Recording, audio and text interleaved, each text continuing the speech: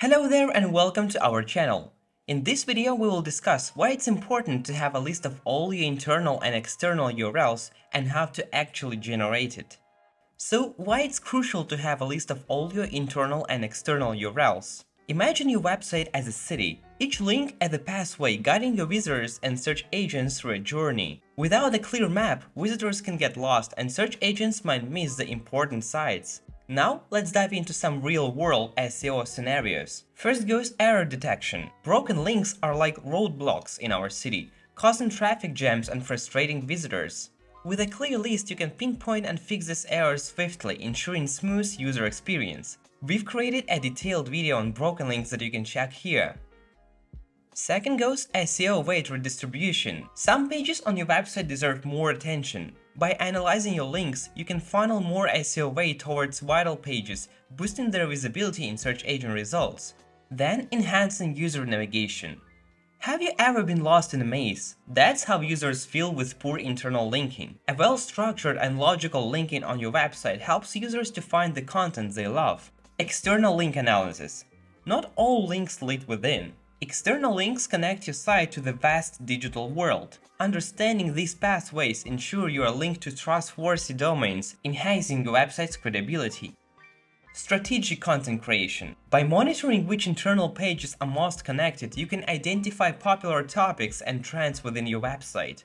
This insight fuels strategic content creation, attracting even more visitors. Now, let's jump into the practical part. How we can check all the internal and external links on your website. This is where Site Checker steps in. First, you will need to create a project.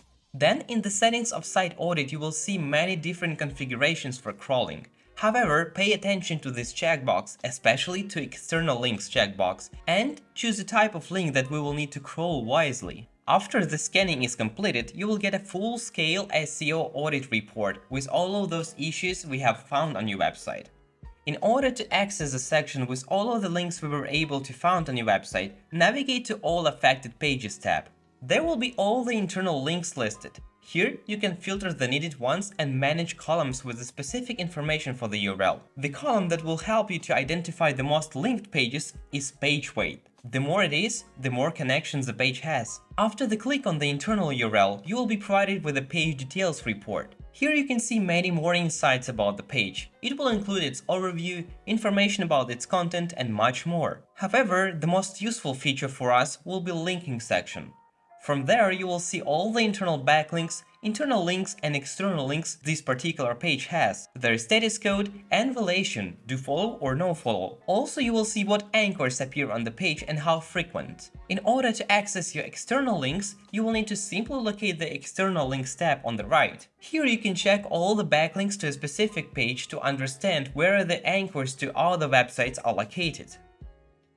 Both internal and external links can be exported as a CSV, Google Sheets file, or a sitemap, where you can even pick the status code of the links you want or don't want to appear in the file. And remember, every link is an opportunity for better user engagement, improved SEO rankings, and a website that truly stands out.